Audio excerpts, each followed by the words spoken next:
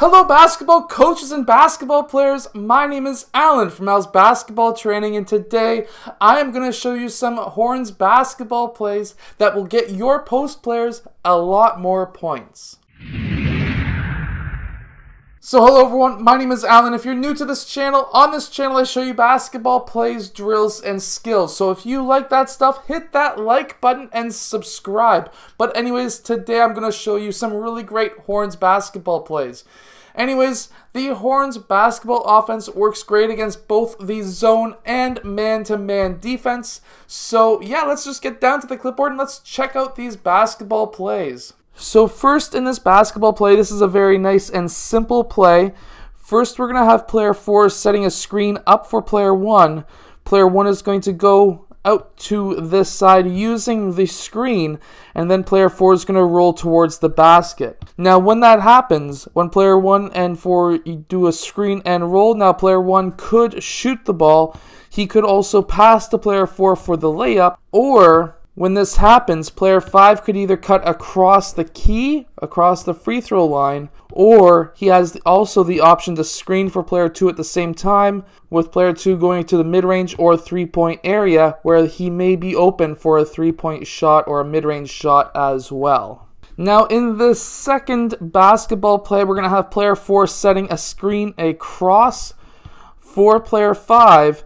And then when player 5 gets screened, player 5 is going to then use that screen and cut towards the basket. Player 1 is going to dribble to this side of the court, and he's going to try and hit up player 5 for that layup. Now what could also happen as well, player 3 could pop up to the free throw line extended. Player 1 could pass to player 3, who could also then pass to player 5, who's cutting towards the basket. Now in this third basketball play, we're going to have player 5 and player 4 both screening for players 2 and 3. Now when they screen for those players, players 2 and 3 are going to be popping up to the free throw line extended, and then players 4 and 5 are going to be rolling towards the basket. Now player 1 could pass to the wings, the players 3 and player 4, for the easy pass down to player 5 or 4 for the layup, or player 1 could just hit them himself for the layup too. So that would be multiple different options that he could run. Now another play that can happen is player 4 could go and set a screen for player 2, who's going to go up and to about the free throw line extended, and player 1 is going to pass player 2 the ball. Now player 4 is going to also be rolling after that screen towards the basket. Player 2 could then pass the ball to player 4, or then player 5 could screen player 1, who's going to cut backdoor towards the rim, where player 2 could pass him either for a layup or an alley-oop. And if neither of those are open, player 5 could pop up top if he's a three-point shooter, and he could take that three-point shot. Now for our fifth basketball play, we're going to have player 4 setting a screen for player 1. Player 5 is then going to cut across the key down to the opposite low post.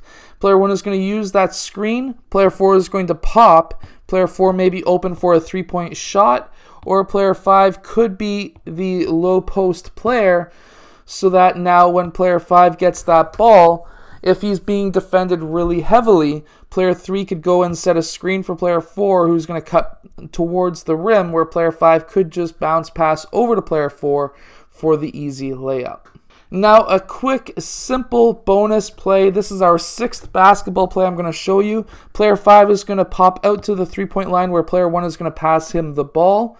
Player 4 is going to set a screen for player 1. Player 1 is going to cut towards the rim. He may be open, but this is going to be mostly contingent on player 5. So player 5 is going to use player 2 as a screen, and he's going to go and drive towards the rim for hopefully an easy layup. If not, player 2 should be cutting down the middle of the key, rolling off of that screen, so that player 5 may be able to hit him up for the nice, easy mid-range shot or layup. Anyways, I hope that these plays will help you as a coach, as a team, and as a player. If they do, let us know in the comments below.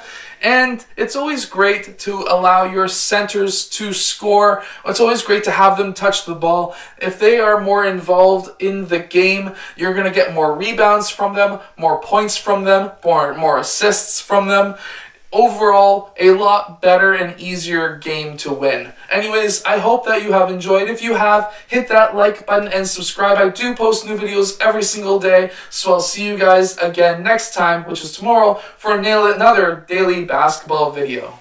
So hello everyone, I do have a very fun channel that I have a ton of fun with. It's called the ArmChair Athlete. The link is in the description below. But anyways, I do racing, video games, just video games in general, mostly sports oriented, as well as having a Mustang in real life. And I'm going to be testing that out against the video game Mustangs and everything like that. It's a ton of fun, so go check it out. I also do tech reviews on that channel as well. It's the ArmChair Athlete. Go check it out. The link is in the description. Hello, so if you have liked this video, click over here to subscribe, or maybe over here, depending on which side I put it on. I don't know yet. Anyways, also the opposite direction or the opposite side is another video you may like. So I hope to see you again in one of those next videos. Yeah.